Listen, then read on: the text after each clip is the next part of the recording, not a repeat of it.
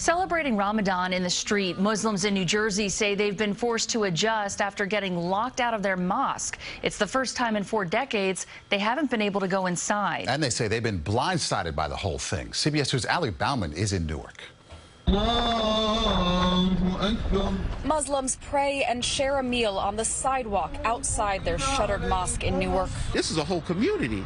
This building was an ecosystem. The Branford Mosque has been in this 11-story building for 40 years. In December, the Islamic Society of Essex County sold the property. Congregants say they had no idea until the door was padlocked. If we did have knowledge about that, we'll stop this from day one. This is our little home away from home. This week began the holy month of Ramadan, when this community would typically pray and break fast together inside the mosque every night.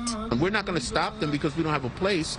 No, we're going to protest by peacefully gathering where we would be. Congregants filed a lawsuit against the Islamic Society, but their court date is in May, after Ramadan ends. No matter the weather, no matter the day, the night, anything like that, we're out here because we know that in our hearts, it's open to the community. A spokesman for Paramount Assets, which bought the property, told us they have offered to undo the transaction if the Islamic Society is willing to discuss it, but that has not happened yet.